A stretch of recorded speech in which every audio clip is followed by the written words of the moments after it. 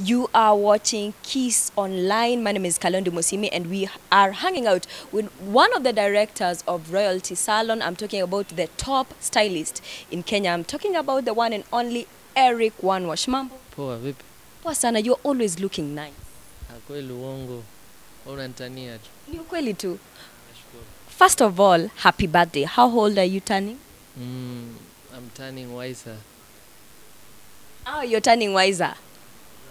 So, utaki kutuambia miaka? Miaka mimi bado 19. Okay, Eric Wanwash is turning 19. Sikia. So, birthday yako itakuwa Golden Ice Bistro. Tuambie what ume line up nini for your fans? Basically it's just to celebrate. Nime-invite watu wamekuwa kin support for my journey pia kwa art life yangu, ups and downs kwa maisha na vitu kama hivyo. So basically it's about to celebrate maisha too. Then I'm doing a book drive as well because kuna project tunafanya Mathare. On Saturday tunapeleka vitabu, kwa nilikuwa nimeambia watu wakuja na vitabu, pencil, shoes, at least pia ikuwe a birthday with value kwa watu wengine, unaelewa? Kwa sababu maisha nilikuja kurealize it's not just about me, it's about also kumake watu wengine wakuwe happy. So that's the gift nitafanya, and I promise myself ya kwamba basically I have to do something for them with the help of people who support me. Yeah, sure. Wanwash, you're just not doing a posh birthday, but also unafanya charity. Like iyo ilikamaje ukaamua, let me just do this for these people? It's cause I believe network ndo world globally say it's about networking. So I have friends as well wametoka those sides, na I came to know the place through hao, na nikasema why not, kwa sababu pia nina network na convince watu pia wafanye hivi na hivi. I need to convince them. If somebody anaweza convince mtu amwambie kuja twende tupati au twende tukunywe pombe, kwa nini nisitumie the same power ya kuconvince mtu tufanye vitu vizuri kwa society as well? So that's what I used. Nikasema let me just do this, tujaribu tufanye kidogo ambacho tutapata fresh tuwapelekee pia wafurahie. Yep. And then pia Asli atakuwa kiperform kwa birthday yako? Hiyo ni surprise, wakuja waone wenyewe. Yeah, kwa nini ulichoose? Unajua kuna watu wengi, by the way, tungesema ma artist, mbona ulichoose Asli? Mimi naweza sema Mungu amenisaidia, amenibariki na network, naweza sema hivyo, kupitia kazi yangu. You understand? So Asli ni mtu ambaye is my one of the close yani artist, na mimi namrespect kama msanii na mali ametoka na nini, because from way back tumekuwa tukiongea wakiwa ya moto. Yeah, we've been talking wakija kwa studio na nini, so tumekuwa na friendship for very long time. So nikasema why not nimuinvite pia aje, lakini pia kuja kipromote project yake kwa sababu ana EP mpya na vitu kama hivyo, so itakuwa pia na value kwake. So I chose him, but niko na wengi tu pia, schedule yake ilikubali, wengine pia wamekuwa busy. Niko nataka kama kina Alikiba wakuje, but their schedules ziko tight, but yeye alipatikana, so I thank him and I thank God as well. Yep. Unajua Eric, mtu anakufuatilia on social media, anaona you support a lot of Tanzanian artists, Asli, Alikiba. Why is that? No, I support Kenyan artists. Hiyo ndio kitu watu sijui mbona hawajajua. Mimi ninatengeneza nywele mpaka wa Kenya wengi wasanii, wakati hakuna mtu yote alikuwa anawajua. I've done hair mpaka for free for most of the artists, wakianza wakifanya videos na nini. Kwa nimekuwa nikiwa support sana for a very long time. But unajua pia wasanii wa Kenya hufika mahali wanaona ni kusahau, ni ubinadamu ama sijui. Mimi siko perfect pia, but let's say kuna hiyo rapport tuna nao sana. Unafika wakati mtu anajiweka kando kidogo, but still me I support them. I've been doing hair for most of Kenyan artists. I post their work, I post them, you understand? The little platform napata mimi natumia kwa support pia, you understand? But unapata at most cases wao hawarudishi hiyo shukrani, you understand? So it's give and give, but Watanzania ni watu wana utu fulani na wana undugu fulani. Kwa hiyo let's say ni maisha tu. Yeah, but I do support Kenya. The people who know me wanajua for a very long time.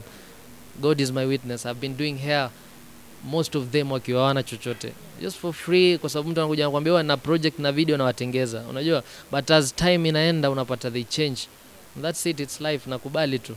Yep. Eric, who are these artists wenye wamechange? Nani hao uliofanya free na wakakuja wakaona Hiyo ni historia siku nyingine, ila binadamu wako hivyo. Kwa hiyo mimi nitasema tu watu ambao wamekuwa wakinifuatilia wanajua I push their work na support na wapatia connections na wapatia network, wakitaka network za Tanzania na wafanyia, wakitaka network za Nigeria, Jamaica, kwa sababu na marafiki huko kote na wasaidia. And that's why mimi nasema mimi niko mpaka sasa hivi, kwa sababu Mungu ameniweka na nitazidi kuwa. Yep.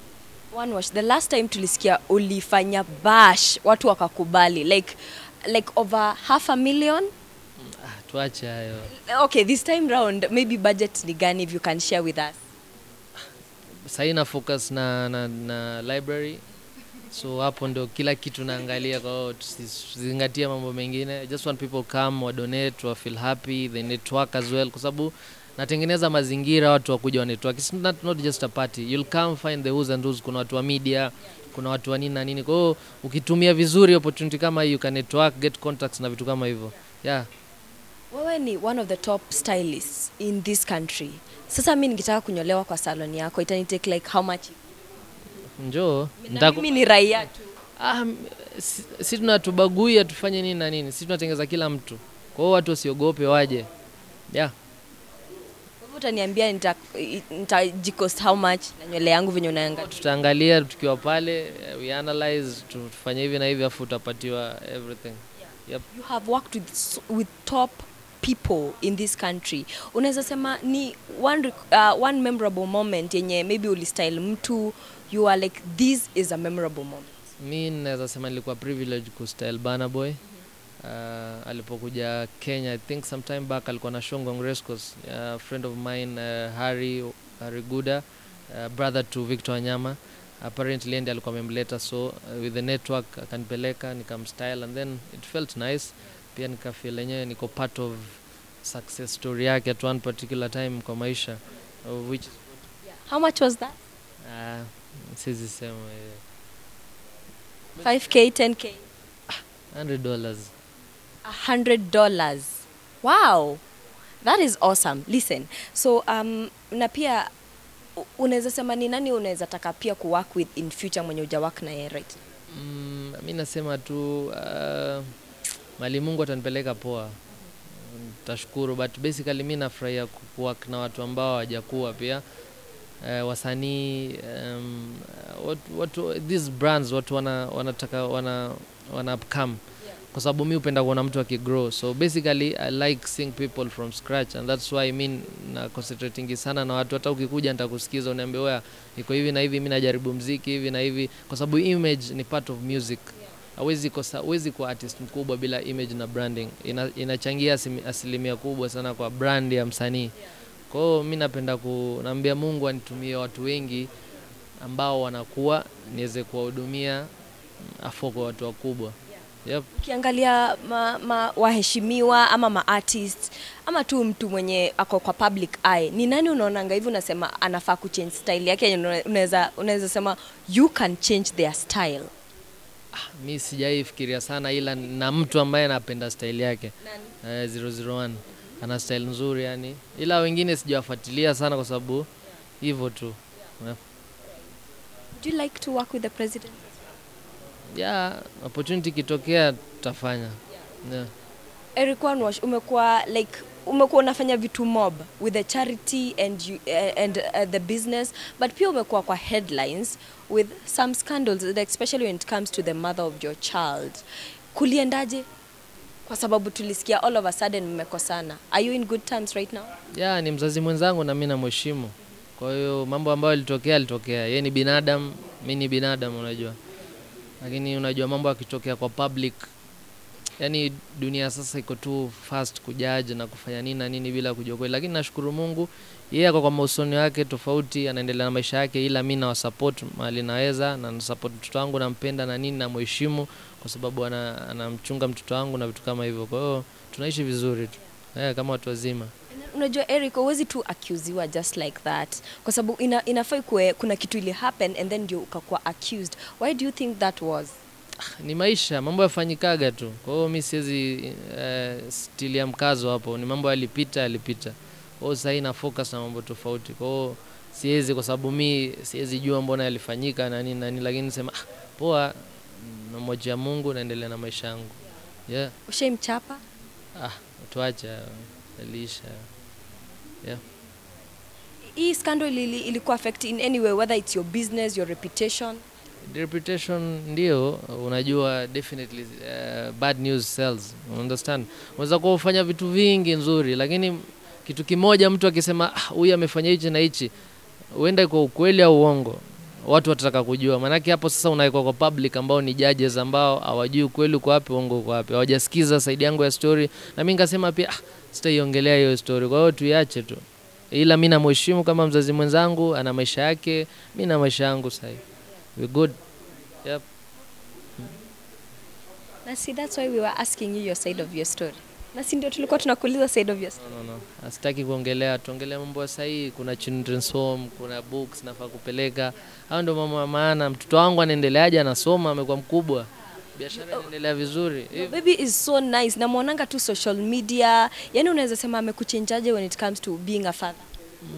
Amenisaidia tu kuwa na focus, kuongeza focus, yeti sikuwa na focus na kujua kwamba ni kama malaika wangu.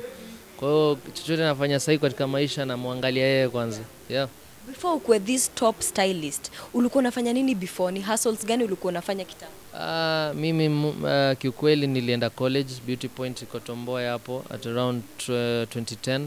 Nikamaliza straight nikaanza kazi na nikaandikwa kazi kwa like 2 salons, Benzolox Clinic na Roots. Shout out to Steve Roots. So from there ndo nika save, nikafanya nini, nikashikana mwenzangu tukafungua biashara. That's it. Yep. Alright. Kwa hivyo life yako yote umefanya tu styling? Yeah. I did that. Nilianza kitambo, mamangu alikuwa na salon, so na pia home pale nilikuwa na blow dry na sister zangu, so interest will develop too. Yeah. Wow, which is a great thing. 2020 to expect nini kutoka kwa Eric? Ni Mungu ameshanipangia, kwa hiyo ni mimi tu ni step up na ni declare kila kitu na ni go for it. That's it. Yep. Thank you so much Eric and happy birthday. Asante sana. Unajua kuandika udaku tu. Sawa tu. That was Eric Wanwash, everybody. My name is Kalendu Musimi. See ya.